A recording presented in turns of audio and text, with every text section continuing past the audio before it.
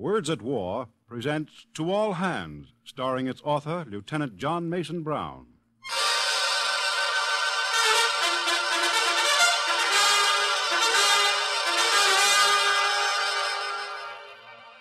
We were 2 days out from the United States when I was summoned to the bridge of our flagship by Rear Admiral Allen G. Kirk.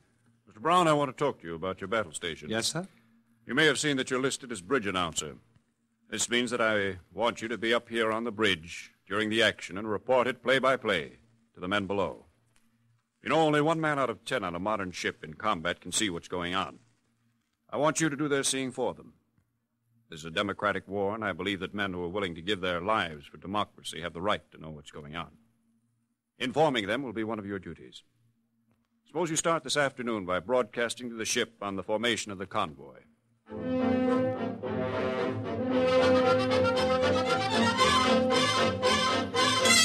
That was the beginning of these talks to the men of the Spelvin, Admiral Kirk's flagship. Of course, Spelvin was not her name, as every playgoer knows. George Spelvin is a name always to be found on theater programs when a performer does not wish to have his identity revealed. Security demands that our ship have this same passion for anonymity. But at any rate, this is the record of a voyage she made long ago, and the part she played in the invasion of Sicily, the record as I kept it in the daily talks from Admiral Kirk's bridge, talks that our public address system carried to all parts of the ship, to all hands.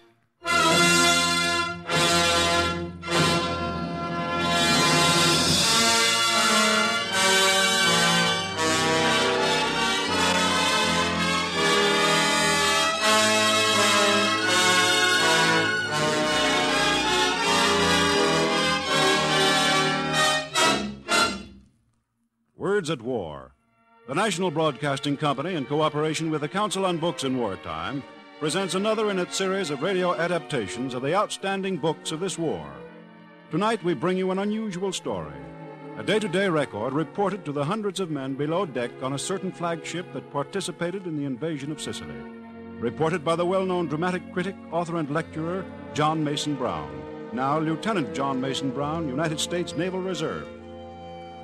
Tonight, you share the experience of the men below deck on the Spelvin, for you will hear, just as they did, John Mason Brown himself in excerpts from his new book, To All Hands, which he subtitles An Amphibious Adventure.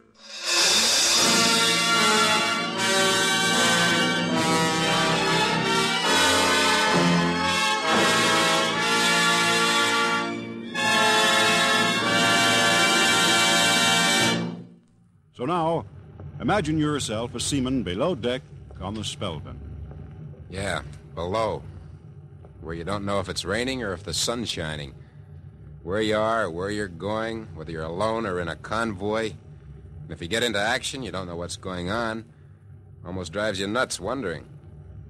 We were wondering about a lot of things on the Spelvin the day we heard the voice come over the PA. To all hands, to all hands. All hands, this is Lieutenant Brown speaking from the navigation bridge.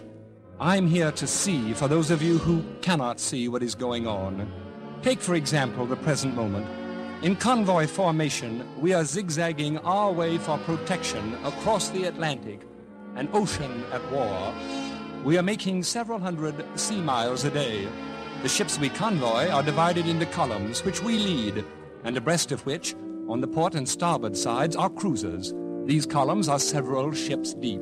Trailing them is another cruiser, and screening this convoy are destroyers, lots of them, some far ahead, serving as pickets, others protecting the flanks, still others the rear. With us, we have oilers, amphibious supply ships, 1 seagoing tug, and over a dozen troop ships. We have excellent air coverage. We are on our way. Destroyers, cruisers, troop ships. Hey, this is something big. Yeah, where are we going? A dozen troop ships, he said. That's a lot of troops. Yeah, but where are we taking We them? got plenty of air protection, he said. This thing's big, I tell you. Where are we going? That's what I want to know. To all hands, you must want to know where you are going. Hey, that thing is psychic. This much I know about where we are going. This much I have permission to divulge. We are not, I repeat, we are not headed for either of the Dakotas or for the Indian or Pacific Oceans. May I give you a hint? Before too many days or weeks, we should see friendly planes sent out from the old world to protect us. Even as today, those of you who have been topside have been seeing airplanes dispatched from the new world for the same reason. But where in the old world are we headed? The old world is almost as large as its past is long, and its coastline is almost as irregular. Where, indeed, for the present at least, this must remain a secret. So let us be patient in our suspense. Because we shall know in the war's good time.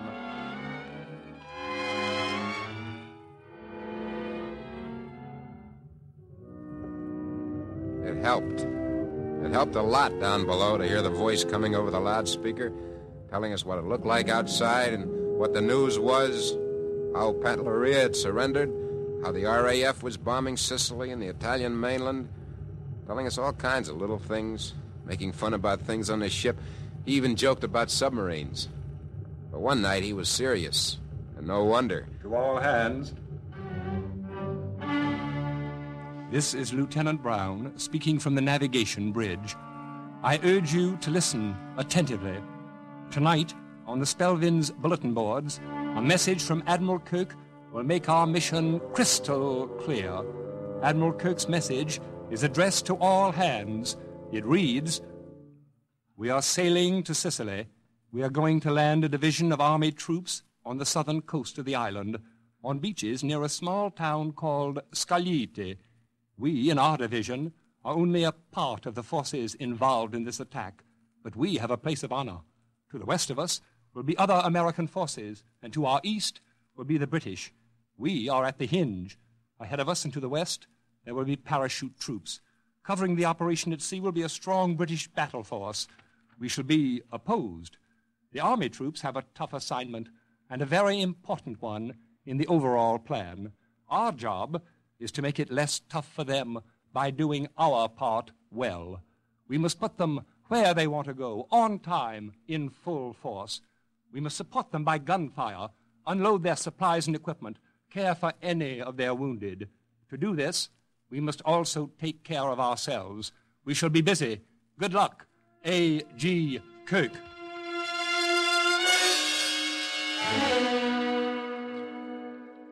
Yesterday was our last Sunday before battle. Few of us will ever forget it. All three services were crowded.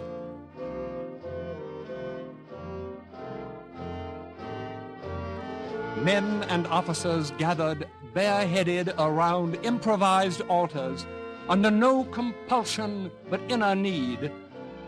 Do you remember all the times you have sung Onward Christian Soldiers? Not reverentially, not really bothering about its implications, merely pleased to release what is triumphant, almost gay in its assurance. The assurance was there yesterday, but the gaiety was gone. If the music was more moving than the sermons, it is because music leaves unsaid what we are afraid to say or are awkward in the saying. It leaves those things unsaid, but blessedly not unsung. Now, the period of let's pretend is over. The reality is upon us. This drama, so slow in starting, is now galloping to its climax. D-Day, the battle day, is near, and D-Day and the days which follow it are days which offer no choice. They must succeed. And down below, every day down below on the Spelvin, we listened for the voice over the loudspeakers as we went about our jobs. Listened for... To all hands.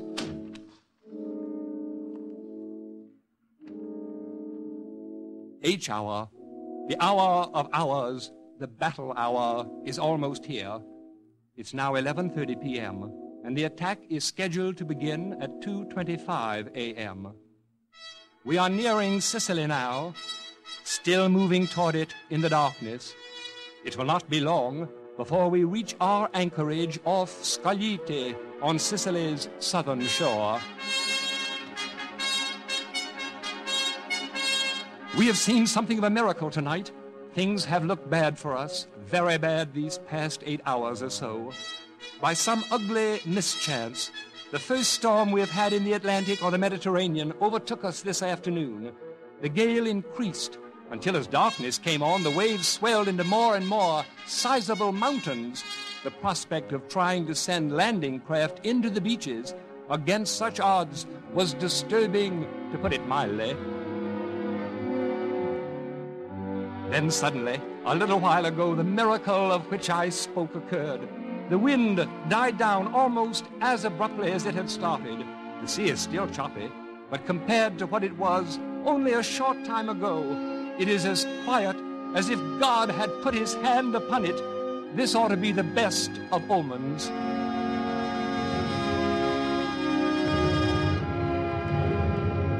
Perhaps you can hear it, that distant gunfire. Fires are burning on the beaches ahead. These fires mean that our planes have been busy. Scagliete, our objective, must be about 5 miles away from us in the darkness now. If our first sight of Sicily has consisted of fires burning in the night on a land we cannot see, there is a reason for this. According to plans, the Northwest African Air Force was scheduled to conduct an air offensive throughout the whole Mediterranean area prior to our coming. That crunchy, bumpy noise you may have heard was our anchor on the way down. It's blacker than coal up here on the bridge. Our ships are slipping into position. They're gathering like conspirators. We cannot see them, but we can feel them, the way in a dark room you know someone has entered, is creeping past you, or is standing next to you. It's 1:30 a.m. now. A great wave of planes, our planes, has just swept over us. These were our transports coming out. They mean that our paratroopers have landed on Sicily and are already at work. The small boat should be in the water now. From transport after transport, these small craft are being lowered. They must be filled with anxious men, the small boatmen, who are the point and glory of this amphibious force. Down below, we waited for every word. We kept looking at our watches. I got 2:40. HR is just 5 minutes off. Won't be long now. To all hands. Hey, wait a minute, listen. Those guns, those deep-throated, distant guns you may hear, don't belong to us. They are British and come from the East Coast. From the sound of them, the show must be on there and on in a big way. It's 3:15 a.m. The sky has become fairly active. Some red and white tracers have been chasing one another inland, following a high, arched course. 3 enemy parachute flares, dropped from a plane or planes coming in from west of Scagliete, have been hung off our starboard bow. The stage is set. The curtain is scheduled to go up in a few minutes now. Down below on the Spelvin, we waited. We couldn't see anything, but they were letting us in on what was happening.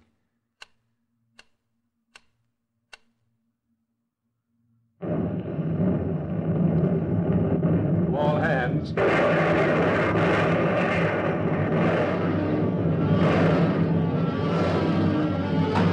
The 4th of July was never like this. These are the biggest fireworks I've ever seen. Our guns have really been speaking up, and it looks like they're much more than just big talkers. The sky is as bright as a summer parasol, with the sunlight streaming through it. The darkness is losing a battle soon. Light is everywhere, never for long, always changing, always in the swiftest motion. Then the night sweeps back, only to be driven away again. Overhead, it's all dots and dashes which you can see, quivering as they race to rise and fall. Dots and dashes and streamers of heat and rockets overtaking rockets.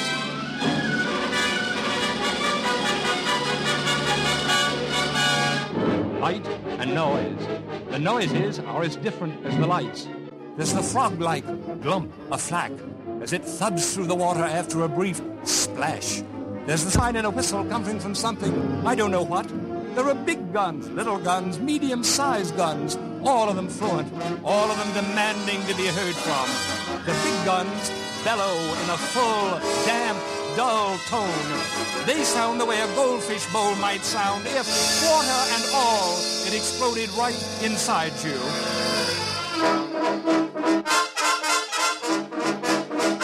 Under this flaming cover, the small landing boats have been pushing into shore. Bright as the sky is, the water is still so dark that I've been able to see the Viking outlines of only a few of our little boats. But once in a while, in the dim, the sputter of their motors has been heard. It's 4:45 a.m. now.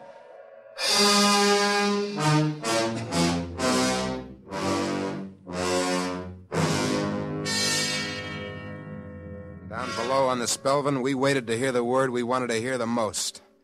We didn't just wait, of course. There was plenty for us to do. And it helped to be in on the know, even though we couldn't see what was happening. And finally, a little after 5 in the morning, we heard what we were waiting to hear. To all hands. It's 5:15 a.m., and I have good news. Word has just been received that initial landings have been accomplished on all of our beaches. This means that the little boats from each of our transports have pushed in, wave by wave, to their designated landing places, and that our troops have established themselves on shore. For the details, we shall have to wait. What matters is that the Sicilian invasion is by now a fact. The sky is still noon bright up here in splotches. There have been more flares, more enemy planes, too.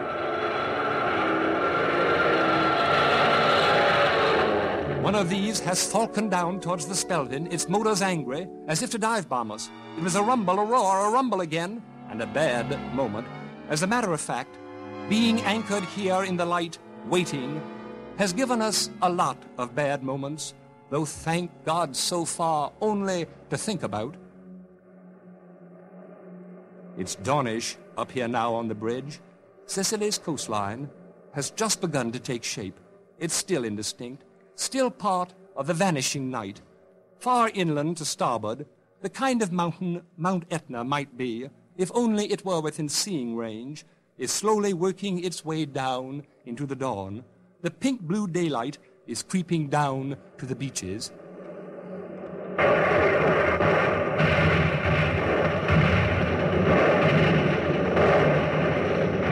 might expect to hear birds. Instead, the sky rattles with anti-aircraft fire and the hurried booming of the big guns on the cruisers and the destroyers. The shoreline also rumbles every now and then with battle noises, like a kettle drum. You must have heard that explosion. Directly ahead of us, a great blob of light has just bleached and reddened the sky, tearing the night into shreds. It was followed by that blast, more sullen and deafening than any we have so far heard. And then, scattered across the sky was a ship from the task force to the west of us. Now the German planes which got that ship are flocking towards us. There are not many, but enough. Say 6, flying low, leaving a trail of big splashes behind them in the water where their bombs have fallen. One of them slanted down across our bow, barely missing the cruiser off our port side. No more damage. They're going now.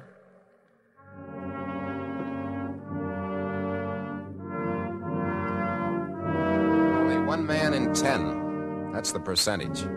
1 man in 10 aboard a big warship actually sees the battle. The rest are at their post below. Well, for us below on the Spelvin, it was a long night. A hard night. But not half as bad as it might have been if we had to just wonder about what was going on without ever really knowing. Of course, we wondered about a lot of things anyway. We still couldn't help wondering how it looked up there.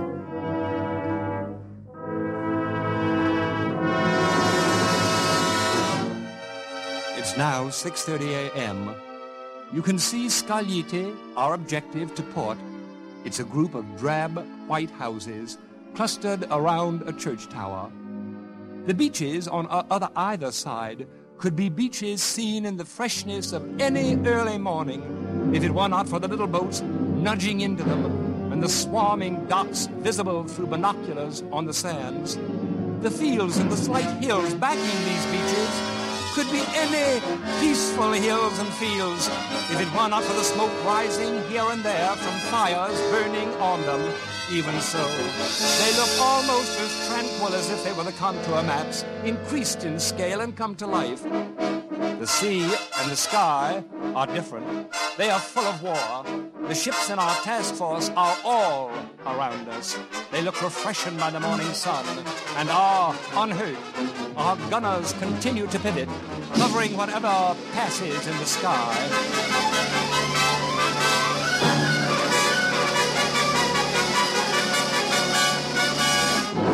It's 7:15 a.m. now. We are weighing anchor to move in closer to shore. Everyone topside has been nibbling on or at K-rations and feels the better for coffee with its illusion of breakfast. Most of the shore batteries have been silenced due to the spectacular accuracy of naval gunnery. One by one, they have been snuffed out like candles. Some jeeps have been lowered into the landing boats, panting alongside of us. And the LCTs are now going in, rolling quite a bit, and crowded with boys in khaki, only a few of whom look seasick and are holding their heads. These LCTs have been escorted and given fire cover by our destroyers. The Army is leaving us in large numbers. As it does so, one of our big cruisers is thundering away at an inland target, and a huge fire is burning on the beach to port.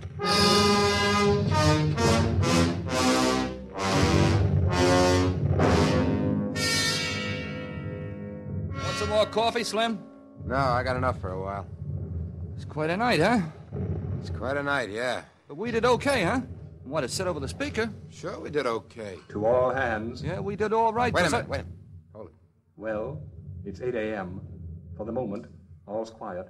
We have just dropped anchor again, and after shaking hands with Admiral Kirk, General Middleton of the 45th Division has gone ashore. A message from the shore says, considerable artillery and prisoners taken. That's good news to sleep on, and the Chief of Staff urges that you do sleep today, your duties permitting, and sleep as long as possible. You deserve that sleep, and you may need it tonight. It should be a happy sleep. Brother, it will be. That was just one night. There were others off Sicily before our job was done. More nights when the big guns shook the ship and we listened for the voice to tell us how we were doing. We were doing all right. And then, suddenly, our job was done. We were leaving Sicily, and it came over the loudspeaker that the reason we were pulling out from Sicily was that our troops were landed, our cargo ships were unloaded. There was no point to us sticking around as targets for enemy planes. And then it was official about how we did our jobs. To all hands. Gentlemen, grab hold of your chests and prepare to expand them. As for your shoulders, throw them back.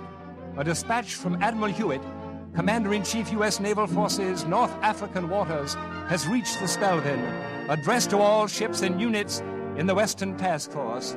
It reads, due to careful planning, excellent seamanship, gunfire and engineering, and a high standard of proficiency and devotion to duty by all hands, the most difficult and complicated task of landing our troops on hostile shores has been successfully accomplished.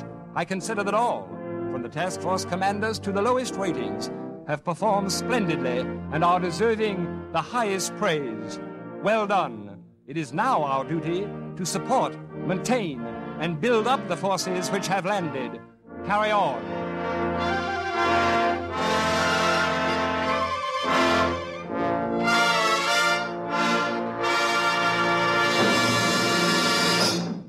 After a battle, the first thing a guy wants to do is talk about it.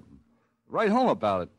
We were on our way back from Sicily, and the word went out that we could write letters to be mailed from Africa. They even told us what we could say on the letters. You cannot say that you have been in or near Sicily, in the Mediterranean, in Africa, or in the Atlantic. You cannot say you were in action. You cannot say that you took Sicily single-handed or even in good company. You cannot mention the weather. You cannot say where you were, where you are going, what you have been doing, or what you expect to do. In other words, you cannot.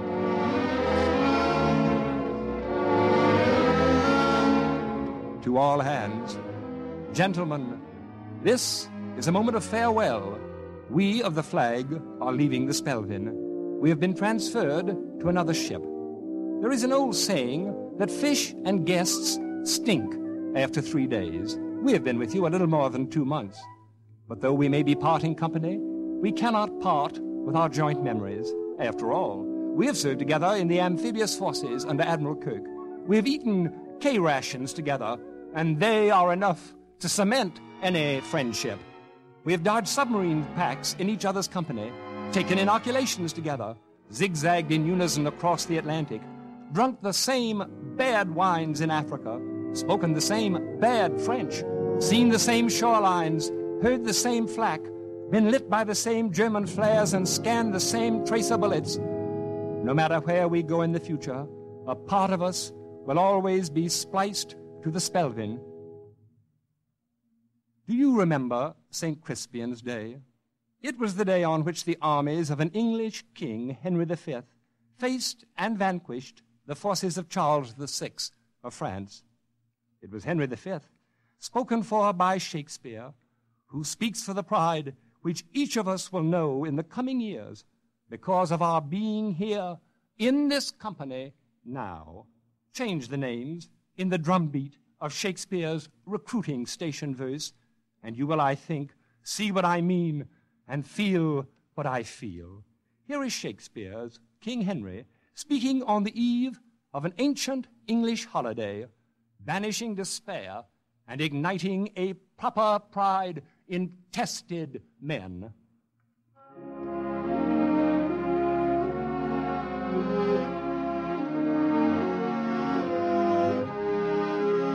If we are marked to die, we are enough to do our country loss, and if to live, the fewer men, the greater share of honor.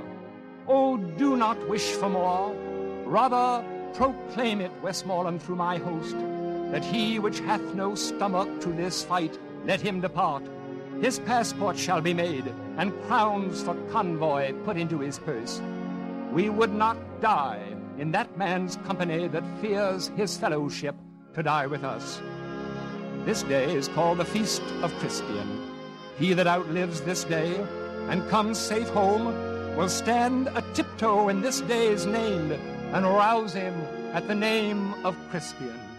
He that shall live this day and see old age will yearly, on the vigil, feast his neighbors and say, tomorrow is St. Crispian. Then will he strip his sleeve and show his scars and say, these wounds I had on Crispian's day.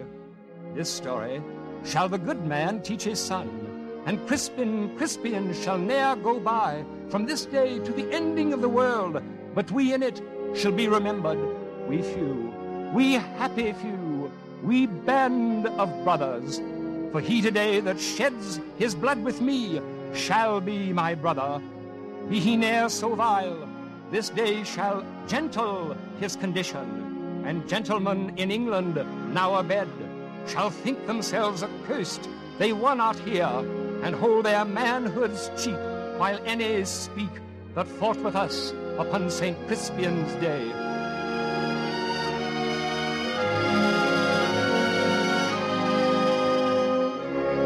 And so, men of the Spelvin, topside and below, we who have had our Crispian day together, we of the flag say farewell, farewell, and Scaliti!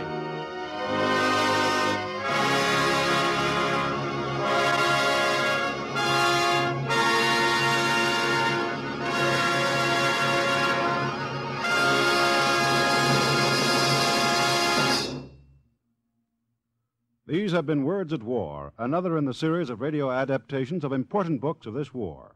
Tonight, John Mason Brown, distinguished dramatic critic, author, and lecturer, and now Lieutenant John Mason Brown, USNR, acted as narrator in portions of his own book, To All Hands, just published. Words at War is presented each Tuesday evening at this time by the National Broadcasting Company and the independent radio stations associated with the NBC network in cooperation with the Council on Books in Wartime. This program came to you from New York. This is the National Broadcasting Company.